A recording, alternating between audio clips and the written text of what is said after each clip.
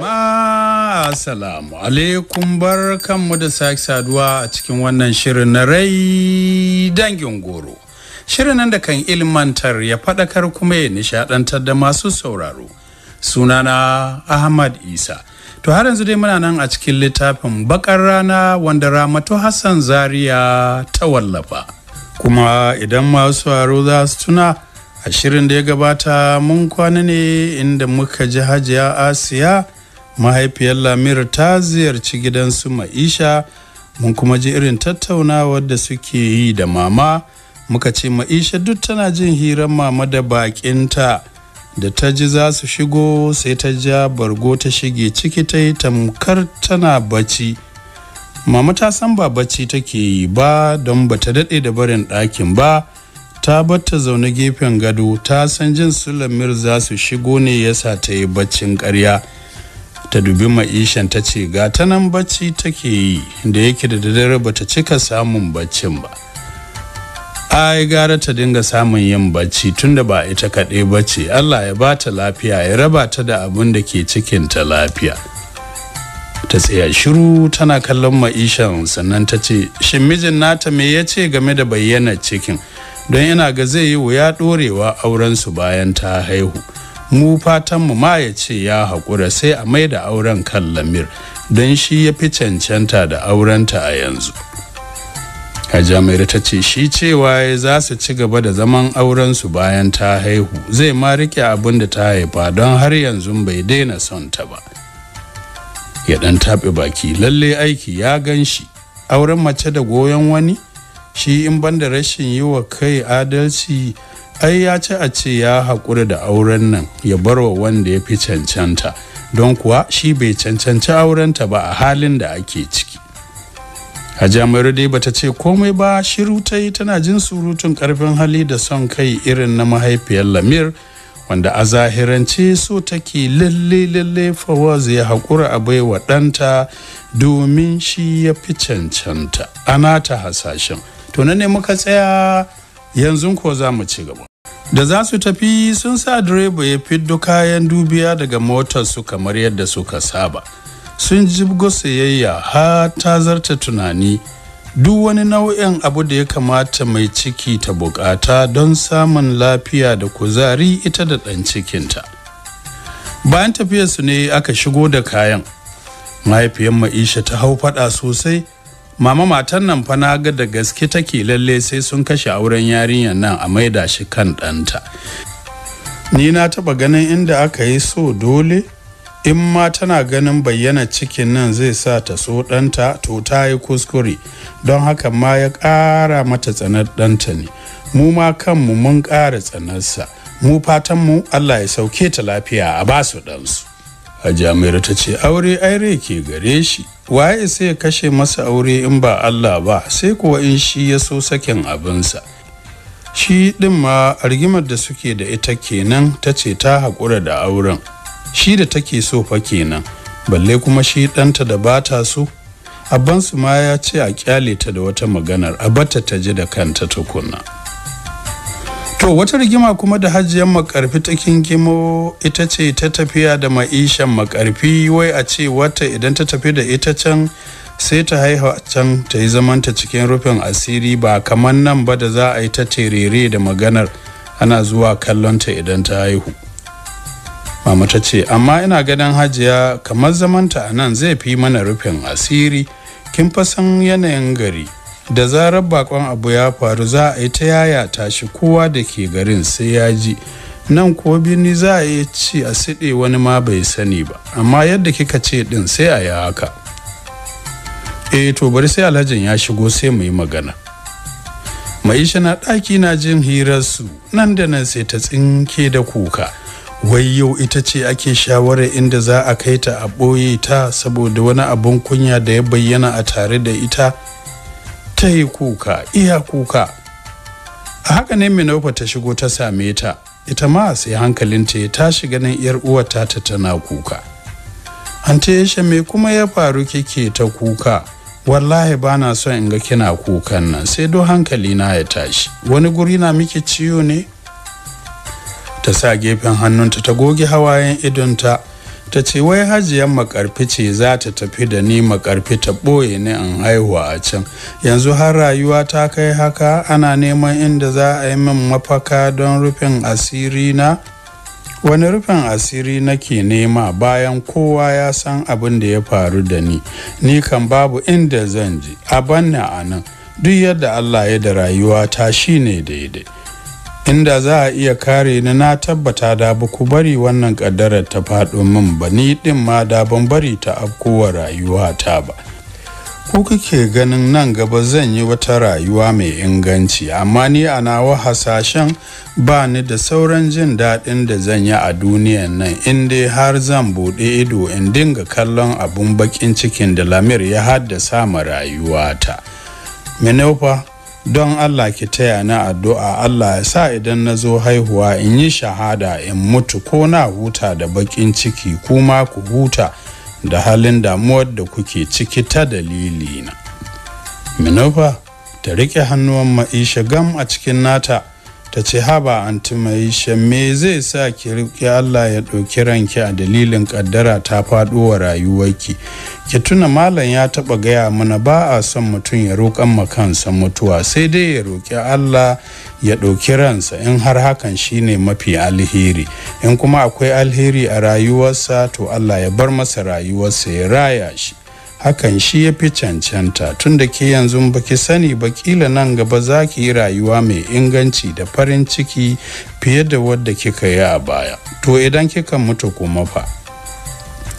Ta girgiza kai tana zub da hawaye. Kai ya Minaufa, har kina tunanin zan yi wani farin ciki nan gaba a rayuwata in har zan haifi abin da ke ciki na in dinga kallonsa?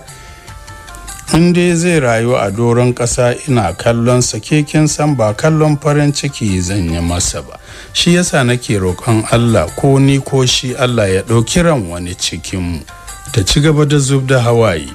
Ita ma Minofan duk juriyarta sai da ta taya ta zub da hawayen saboda tausayin rayuwar 'yar uwa tata a nan gaba. Nasiha sosai Minofan ta dinga yin mata na ta yadda da ƙaddarar da Allah ya ɗora mata, don duk abin da ya sami bawa to rubutacciyar kaddararsa ce da babu wani mahalukin da zai iya goge maka ita face sai ta same ka. Sannan Allah baya ɗora wa bawa abin da ba zai iya ɗauka ba. Sun ci gaba da 'yan shawarwarinsu inda Maisha ke shaidawa Minofa kudirinta na haƙura da auren Malam Fawaz. Za ta yi zamanta hakan nan har ƙarshen rayuwarta, don duk wanda za ta aura wata rana sai shi ko danginsa sun yi mata gorin ta taɓa haihuwar ɗan da baya da uba. Minofa ta sauke ajiyar zuciya ta ce, anti Aisha, ai hakan ba zai yiwu ba ki ce za ki zauna babu aure kawai don ƙaddara ta afkowa rayuwarki. Ni na san ruwa da iska babu yadda za a yi Malam Fawaz ya haƙura, sai dai in dama can babu zaman aure a rayuwarku. Idan dama haka Allah ya tsara to dole aurenku ya yi wa'adi. In kuma ya mutu dole ki wani auren koma da waye. In kuma Allah ya ƙaddara Lamir ɗin shine mijinki, babu yadda za ki, dole a yi aurenku ko kina so ko ba kya so. Wace ce za ta auri Lamir? Allah ya tsare ni da auren mazinaci. Haba Minofa, wanda ya zalunce ni ya keta min rigar mutunci na, ya wulakanta rayuwata, ya sanya ni bakin ciki ne da iyaye da 'yan uwana, shine kuma zan dawo in aura a matsayin mijin da zai zame min abokin rayuwa? Wallahi tallahi ko maza sun kare a duniya ba zan auri Lamir ba. Gara in ƙara rayuwata haka babu aure da yan aure shi, saboda ni yanzu ba ni da maƙin da ya wuce shi a duniyan nan. Kin ga kuwa ya za a yin auri maƙiyina? To ranar Litinin da safe wajen ɗagawar hantsi sai ga wata nurse sanata ya turo ta, wata za ta dinga zuwa tana yi wa Maishan awo tare da duba lafiyarta duk sati. Bayanin da ta yi wa mama kenan lokacin da suke zaune da maman a falonta. Mama ta tashi ta shiga ɗakin baccinta inda ya zamo gurin zaman Maishan ko da yaushe, don har talabijin maman ta sa mata a ɗakin don ta dinga kallo yana ɗebe mata kewa, kasancewar ba ta fitowa falon maman a dalilin cikin jikinta da ya fito. Maman tana yi mata bayani sai ta yi shiru bata ce komai ba, tana jin maman. wai ba kya jin ina magana ne? Ki tashi ki kintsa, zan shigo da ita, bana son sakarci. Sun shigo da nas din, amma yadda take kwance haka suka shigo suka same ta bata tashi ba. Mama ta tsaya a kanta tana mata magana, Maisha ki tashi ta duba ki, bari in baku guri, idan kika gama sai ki yi min magana. To babu yadda nas din nan bata yi bin Maisha ta tashi ta duba ta, amma ta ki. Dole ta fita ta shaida wa maman. Ta shigo tana yi wa Maishan faɗa, wai ke wace irin kafiyayye yarinya ce? Duba lafiyar take da za a yi ma sai kin yi kafiya, ba za ki tashi ba kina jin mutane? Maisha ta tashi ta zauna tana zubar da hawaye ta ce, ni fa ba ma ku kyale ni dan Allah ku banni kawai, ni da nake fatan mutuwa ta wace lafiya zan tsaya nema, ku banni kawai mama, gara in mutu in huta. Ta sake tsinkewa da kuka. Nas ɗin ta yi zuru tana kallon ikon Allah don bata gane wannan al'amari mai rikitarwa ba. Me ya kawo maganan mutuwa daga zuwa yin awon ciki? Mama akwai matsala ne?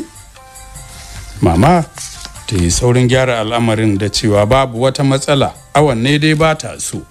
Ina ganin ki kyale ta, gobe sai mu je asibitin shika, dama a can ake duba ta, ina jin ta fi son can ne.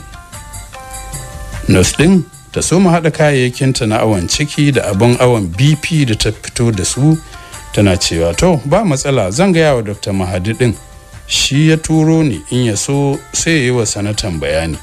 Mama ta raka ta har hanyar fita waje tana ba ta haƙuri sannan ta tafi. Faɗa sosai mama ta rufin Maisha da shi, wai wannan wani irin sakarci ne kike yi Maisha? Kina nufin wannan hanyar ma ta kashe kanki ce kika ɗauko cikin ire-iren hanyoyin da kike neman su hallaka rayuwar ke da bawan Allah da ke cikin ki da bai san komai ba, bai ma san ko ciwaye ba? Wai shin Maisha ina tauhidin ki ya tafi ne? Ina ilimin da kike da shi ya kaure ya barki, kina neman ki dinga yin aikin jahilai tun irin na farkon zamani? In har ba a duba lafiyar ki da ta abin da ke cikin ki ba, haka kike so a baki a lullube wajen haihuwa ki sami matsalar da za ta wahalar da ke ta wahalar da dan cikin ki? Kin san kina da matsala hawan jini, ga zuciyarki ta samu tabuwa, kuma hawan jini babban matsala yake kawo wa mace mai ciki yayin haihuwa. In har fa kika ki bari a duba ki, kika sami matsala wajen haihuwa ko dan cikin ki ya mutu, wallahi ke ce sanadin kashe shi.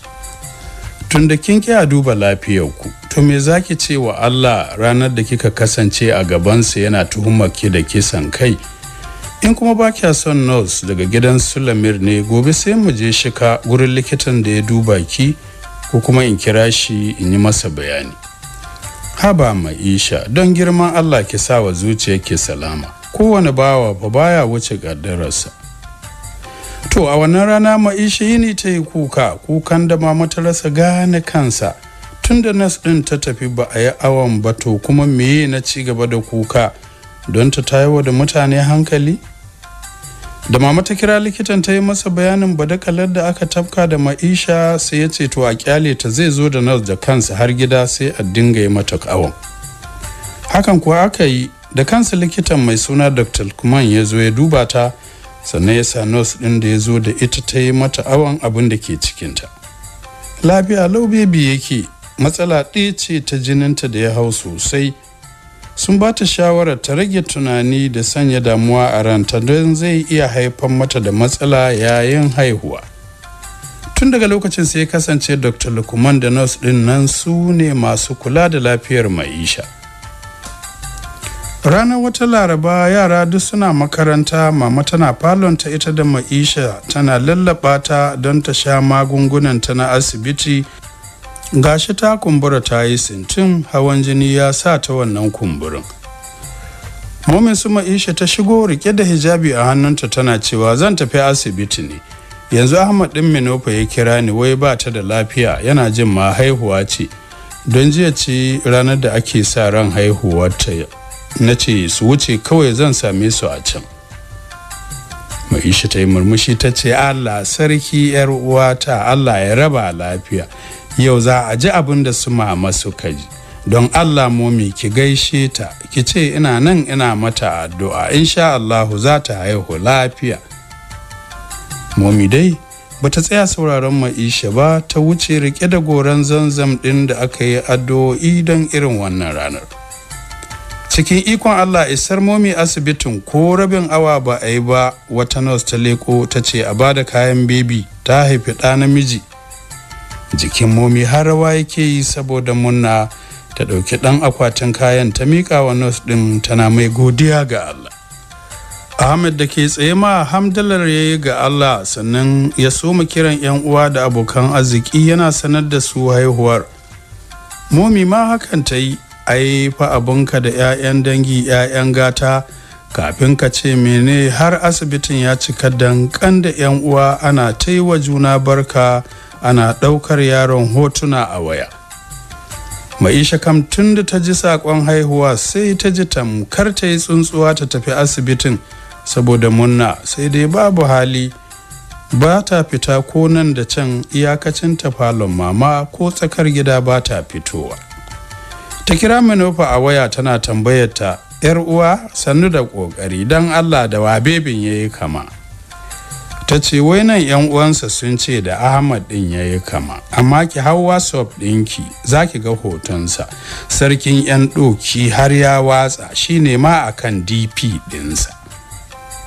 Ye kaga baban bebi, lalle Ahmad ya zama garaje ga dame, ya ce a sa miya kawai. Suka yi dariya.